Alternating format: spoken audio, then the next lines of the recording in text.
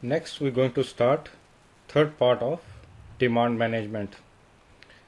So the topics that we're going to cover today, they are planned independent requirements reduction, planning strategies and PIR reduction, adjusting the planned independent requirements, reorganizing planned independent requirements, deleting planned independent requirements, setting for MRP, customizing of planning strategies, and availability check using the ATP logic.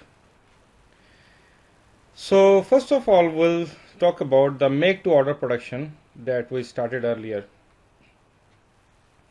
So we have seen earlier that in a typical scenario, what happens is, first of all, we'll start with the planning, where we'll be entering the planned independent requirements in MD61, and then the production will start, and from the production the sales order will be goods issued. So whatever sales order there, they will be delivered to the customer, and after the goods issue for the sales order, finally the planned independent requirements that we entered here, that will be reduced at this step, and finally we will start all over again. So that's how the cycle goes on. Now with regards to the planning strategies and the PIR reduction, depending on what planning strategy you're using and at what stage the reduction of PIR will happen. In what it means is, for example, we have seen in the previous lectures that we got different type of planning strategy. We have seen how the planning strategy 10 works, 20, 50 and all that. So with all the different strategies, basically, for example, when you talk about strategy number 10, which is make to order production, in this one, when the goods issue will happen, when I'm saying goods issue, that means the goods issue for the sales order.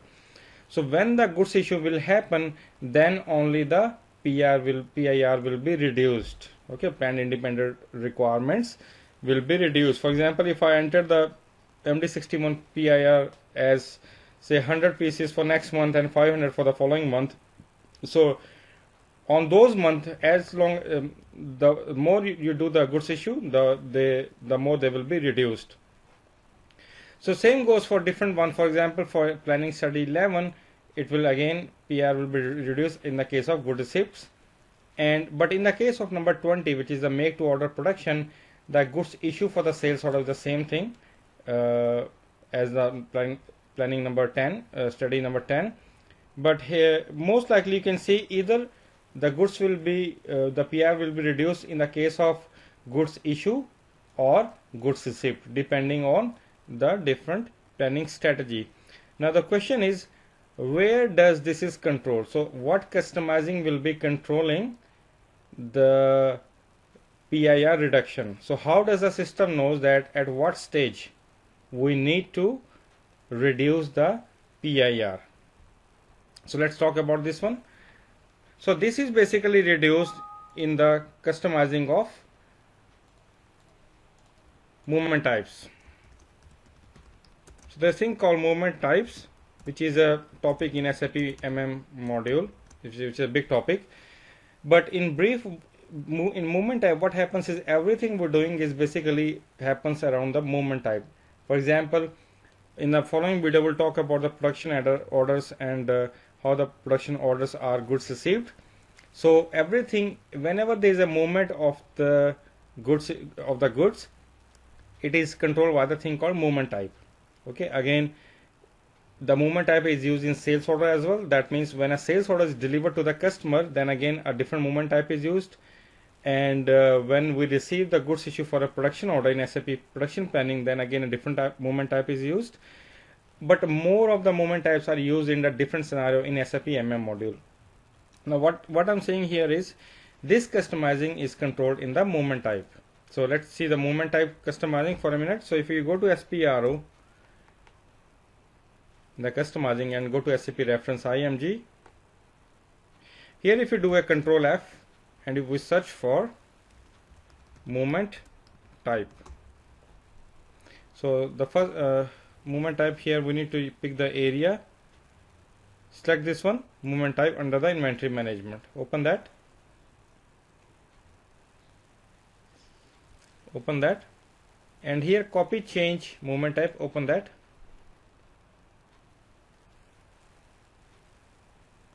Select the movement type here and say OK. Enter here a movement type. For example, if I enter a range, for example between 100 and 200, say OK, or you can enter only one if you want. It will show me the list of all these 100 movement types. So here, for there, as I said, there are so many hundreds of movement types. You can see here, I'm just showing you the first 100, and here you can pick any movement type and say go to the detail. When you open the detail, here you can see independent requirement reduction. See this one where the cursor is. So let me go to the display mode, click on the display so that I'm not changing anything. Showing me some error in this one. Let me find a different one.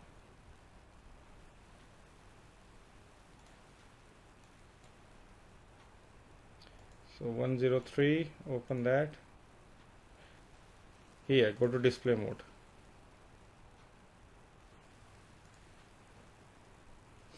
So go to the display mode first here, and then display the, go to display mode first, and then pick any movement type and go to the detail button. So here you can see independent requirement reduction. See this one? If you press F1 here, it will tell you the detail about this field, independent requirement reduction. That means if this indicator is checked here for the respective movement type, then only those PR will be reduced when this movement type will be used in the scenario. Okay, so that's why you can see here. So when the goods issue or goods receipt are happening, then only the the PIR is reduced. Let me go back.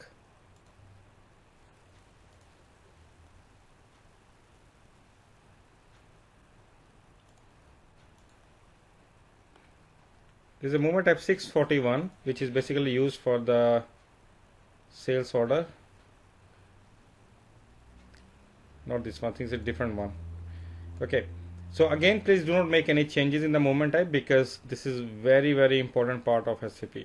Okay, so that's how the movement type is controlling the PIR reduction, planned independent requirement reduction. Now we'll talk about the deleting of the planned independent requirements. So in the earlier exercises, we have seen that we can create different planned independent requirements, but in real-time scenario, what happens is, say this is today's date, we are here on today, and that's the future on the right hand side. So in the past, we may have created so many planned independent requirements, but they were never consumed. Okay, so we created the MD61 record, but they never consumed.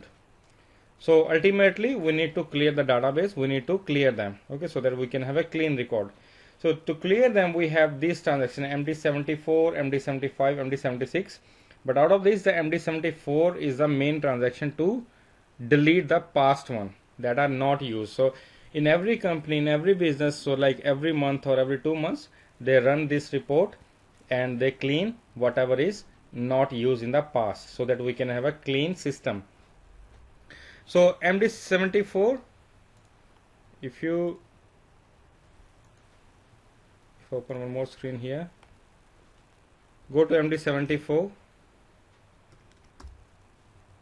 So here, if you want to delete something, then you can say for plan number 1200, you can also type a material number here if you want, or you can enter the MRP area if you want.